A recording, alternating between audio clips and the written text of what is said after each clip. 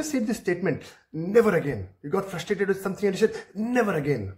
I said it too many times in my life. So I'll give a couple of examples. 2006, I was in IIT and it was the year when we have to get into campus placement, and I had a dream I should get into Qualcomm. But forget about Qualcomm, man, my CGPA is so pathetic I could not even clear Wipro exam. So I said, never again. And by saying never again, I was frustrated. At that time I read a book by Robert Suller, and he talks in one of his books, he said, never believe in never. I like this line. I put it in bold letters in my room, never believe in never. So I said, never again, and I read this line, never believe in never. I said, okay, one day I'll get into Qualcomm for sure. Fast forward, 2008, I was in Qualcomm, okay. Then I got a dream, I want to get into Texas Instruments, another big company in VLSI segment. I said, I want to be there also. So as usual, I gave an interview and I could not clear. So I said, never again. The moment I said never again, I was still recalling that line, never believe in never. I said, Vijay, never believe in never. You have to get into TI. And fast forward, in 2012, I was into Texas Instruments. Then I started my entrepreneurship career.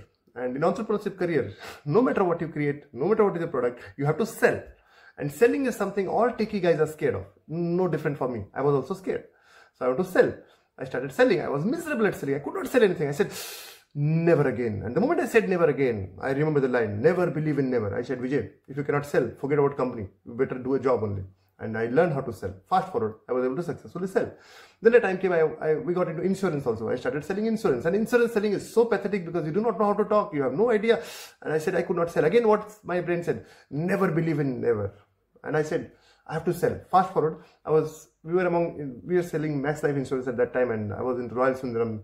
So we had a couple of insurance dealership in our hand, and we sold it. And I was able to go into top 10 in South Zone. From there we started. So then I started another thing in my life. I want to start my coaching company. Again, for coaching company, it doesn't matter how good you are, you have to find client, and finding client is again selling. And selling is something which I don't like. But then I said, never again. And I said, never believe in never.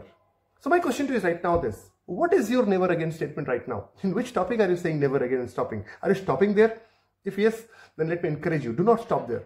Write down these bold letters. Never believe in never. Reason being, whatever is your weakness today, that is just a temporary phase. In next few months, in next few years, if you really want to become successful, you will become better at it. Only day you can become better at it if you stop saying never again. If you say never again, you stopped all your possibilities. You stopped all the channels of growth for you. But if you say never believe in never, now you have a scope that you can find some path. And if you can find some path, no matter how difficult is your journey right now, you will eventually find out a way. And there is a way. That is known as possibility thinking. So I'm sure if this is the phase we right now you are in, then start using this line, never believe in never. And I'm sure you can succeed. If you liked what I said right now, and if you have some experience in this area, why don't you share your experience? What was your experience with never again? And if you had some great experience, share it with us and pass it on to 5 people, because there are a lot of people who are right now saying never again, and we want to protect them. We want to protect them from themselves, because nobody is in a phase where they cannot succeed. So I hope it added value to you, and I'll see you tomorrow with another good lesson.